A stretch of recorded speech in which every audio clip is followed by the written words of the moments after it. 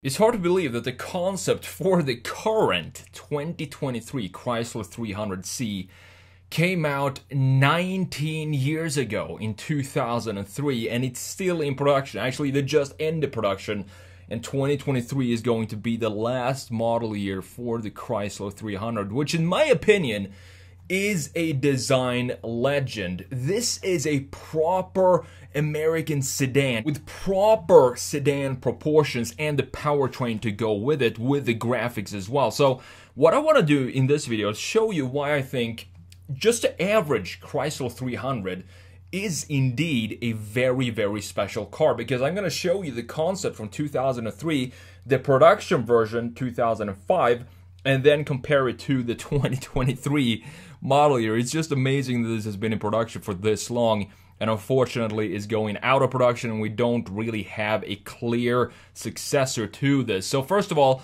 let's have a look at this great article by Autoblog written by Greg Migliore, and let's see what this 2023 model is all about, because they did beef it up a little bit. So after a few years of slow sales and solid yet unspectacular power, Chrysler restored the 300C to the lineup, complete with a 6.4-liter V8 and its 485 horsepower. Not bad. However, just 2,300Cs will be produced for the 2023 model year. After that, the 300 as we know it is done. The entire run of 2,000 cars sold out in just 12 hours.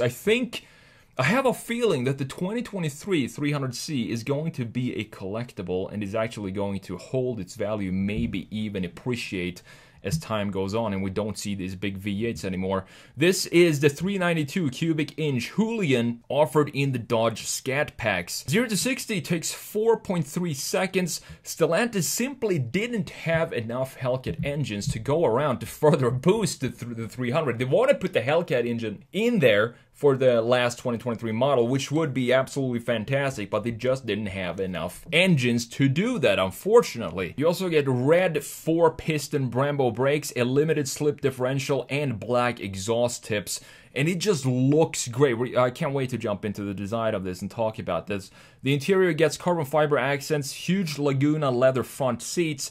Chrysler hasn't invested in or even updated its nominal flagship in years. The door panel materials are middling and the analog speedometer and tachometer gauges are not contemporary, yet not quite retro. So they're sort of in between. Some might call that old school, others might call that charming. I think this interior of the 2023 looks just fine. The 300's exterior design has hardly changed over the years, which is a good thing. It will go down as one of the great stylings of this century, with slab sides, pronounced wheel arches, and a big grille. It's exactly how you would sketch a sporty sedan in profile. Greg here, he understands what is going on with this Chrysler design. And he ends this article by saying, driving this car is a reminder that the 300 should have a future, and I totally agree with that, although it's probably most likely not going to be a 6.4-liter V8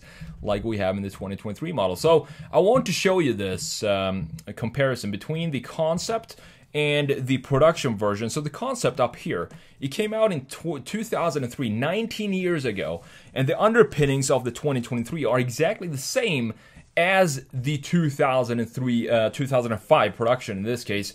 But what makes this such a great car is just have a look. Back in the early 2000s, when you released a concept, the expectation was that yes, it's a concept, the production is not going to look anywhere near like the concept. But in this case, you can barely see any changes from this very New York, Manhattan style design that we have in the 2003 concept into the production version. Even the wheel size, yes, the wheel size shrank a little bit for the production version. It's probably by 2 inches or something like that. I would definitely prefer to have these larger wheels onto the production version. And honestly, I think this is the first time I'm saying this, but I actually think that these chrome wheels suit the Chrysler 300, because as I said, this is an American sedan with the right proportions. It has this almost Art Deco styling to it, New York executive feel to it. So let's see if we can even find any changes from the concept to the production version. One detail I can see, or we talked about the wheels already, but if you look down here, I want to know the reason why they decided to go from 2 slots right next to the fog lights into just a single slot in the production version. I wonder what the argument or the idea behind that change was. And then you can see you have, maybe, I can't barely see if this is an opening down here, but in the production version they decided to add this little opening in the lower section for the 2005 production model. The grille and the face look almost identical. I can't see any changes in these designs from the concept to the production. And now let's have a look at the 2023 model down here. Yes, it does look a lot like a Lincoln in my opinion, but it still has the same vibe and feel as the older Chrysler 300s from the mid-2000s. It's such an elegant and beautiful design with all the key graphics located exactly where you expect them to be. The headlights are up here. We don't have any weird bumper headlights down here. The grille has pretty much the same design or outline as we had in the 2003 concept up here. And I think this is such a good modernization of this older design because the proportions are still the same. You can see in the lower section a lot more modernized lower sections with the fog lights and the intake now being a part of the styling of the graphics instead of just having them be slots in the lower section.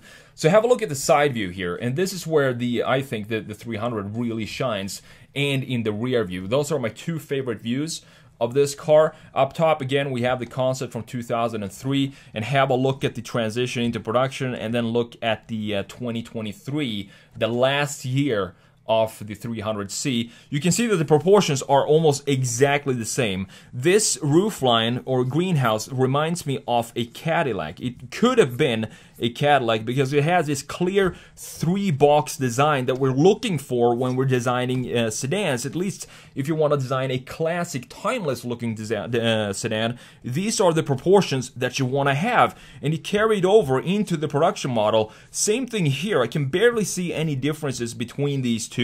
Even the taillights, you still have intact door handles in the concept itself, showing that this concept was 100% intended to go pretty fast into production. It only took them 2 years. I love everything about this design. The wider fenders that we have front and rear, and how this fender goes in a little bit and intrudes on the shoulder line to create even more emphasis on this wide fender. And you can see the wheels here in the concept, and we have, I think this is probably a base model for the 300C in 2005 because it looks very basic to me, looking at the graphics and the trims. This could sit a little lower for sure, and also we need to switch out these wheels. These wheels just don't work for me. It doesn't do the overall design justice by having these small wheels onto this car. You can see just how much higher up this sits. It looks almost like an off-roader by having this ride height that we have in this production version. But I love the trunk design, clearly defined bumper in the back, and we have the same, of course, 3-box design that we have in the concept. Beautifully done, turning this in early 2000s into a production car from the concept that we have up top. And this hasn't changed up until 2023. They did change some of the key graphics, some of the graphic design in the 2023 model. I actually prefer the front end and the graphics, the personality that we have in the older 300s compared to the new one, because here the headlights sit a little too far out. In the old one, they had a clear face, just one single plane facing forward, and on that plane all the graphics sat. You don't have any headlights that curves around to the side view, while we kind of do have that here. If you look at the side view here, you can barely see the headlights on the concept and the 2005 model, but they changed that up into the 2023 model year to have it be a little bit more fluid in curvatures in the front end, which still looks good, but I definitely prefer the boxier front end of the previous models. But here you can see we still have the 3-box design that's been around since 2003, looking absolutely fantastic. And we also have an additional shoulder line now, so added a little bit more styling into this design, but this shoulder line goes parallel with the baseline of the greenhouse, and it's still very sharp, the greenhouse itself. They added a trunk spoiler, which I think adds to this design, specifically when you have it in the sporty trim. And I love the taillight integration and how this line then goes in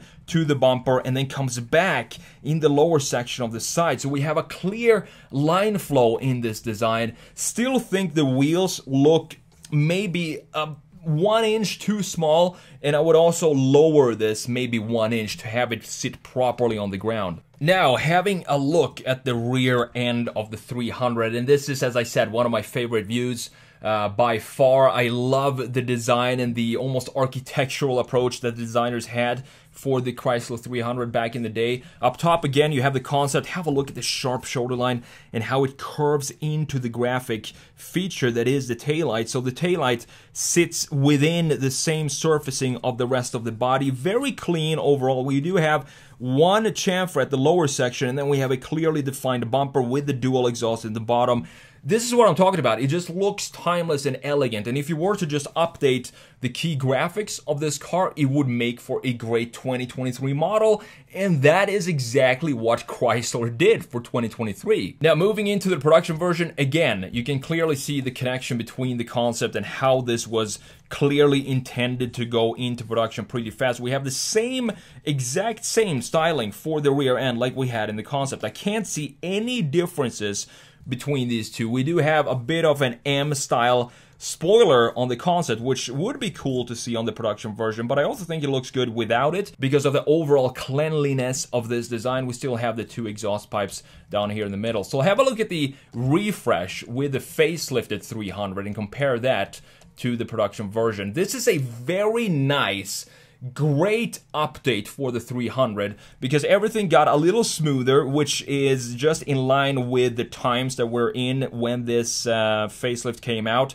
But we still have the big fenders. The front fender still sticks into the shoulder line, and we have this cut line going into the C-pillar, nicely done here. Same thing as we had in the 2005 model. But the key graphics, as I talked about, if you update the concept, add some new styling to the graphics, it would be a good 2023 model, and that's exactly what's going on here because we do have an LED now, full LED bar inside of this, but the outline for it is still very reminiscent of the 2005 model. You can just see how they smoothed out the bumper and the rear section of this, but still keeping the same vibe and philosophy as the original, looking fantastic.